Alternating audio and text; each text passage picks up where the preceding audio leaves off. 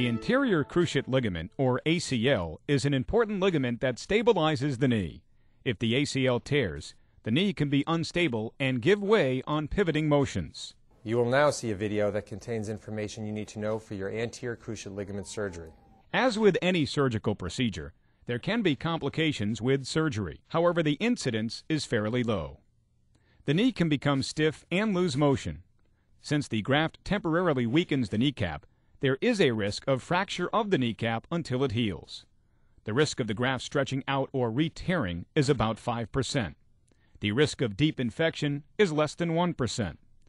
The incidence of clinically significant phlebitis, or blood clots in the veins of the leg, is in the same range. Other problems, such as anesthesia complications, instrument breakage, or artery and nerve injury, are rare but can occur. There are other potential complications that are even more infrequent. Precautions are taken to help prevent all complications, but we must remember that they can occur in spite of all safeguards. We must weigh the risks against the potential benefits and alternatives in making a decision about having surgery. In this video, we will describe your preparation for the procedure, how the ACL reconstruction is performed, and what you should do afterwards. Several days before the surgery, start washing the knee frequently with soap and water. The skin has to be very clean. You can't have any scratches, pimples, sunburn, or poison ivy. You don't have to shave the area. We will do that when you arrive. On the day before surgery, check in with the doctor's office to find out what time you should report the next day. It is very important that you have nothing to eat or drink after midnight the night before surgery. You might want to put up a note as a reminder.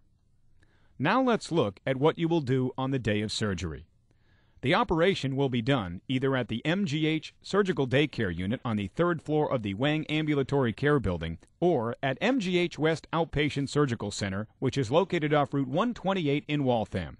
You can see MGH West from Route 128.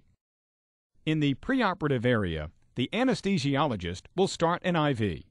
You will then be taken into the operating room. The procedure is done arthroscopically. After your surgery, you will wake up in the recovery room. Your leg might be in a continuous passive motion machine, or CPM, that will move your knee very slowly.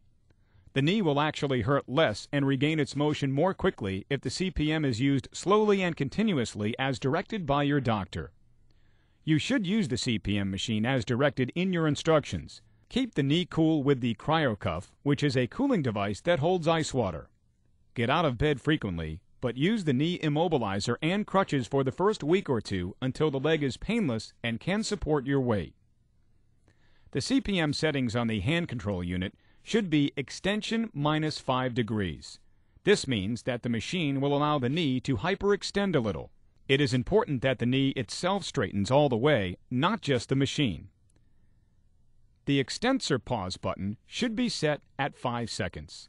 This makes the machine pause for 5 seconds when it is straight. This gives you time to stretch your knee out straight once in a while. The speed can be set at whatever feels comfortable.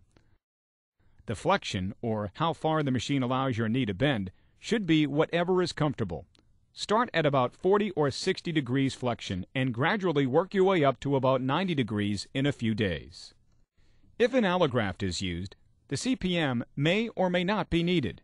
A knee immobilizer locked out straight should be kept on for the first week or two. Take off the immobilizer as needed to apply cold or to gently move the knee. Use the immobilizer in bed to keep the knee straight and when up walking. Use crutches and put about half your body weight on the leg. It is okay to take off the bandages in 2 or 3 days to shower. Occasionally, another tissue is used for a graft, such as 1 or 2 hamstring tendons. You will receive separate instructions for this. No matter which graft was used, the most important goal in rehabilitation after surgery is to get the knee straight. This is the hardest part, so if you get it straight early, the rest is easy. Remember to wash the knee and protect the skin before surgery.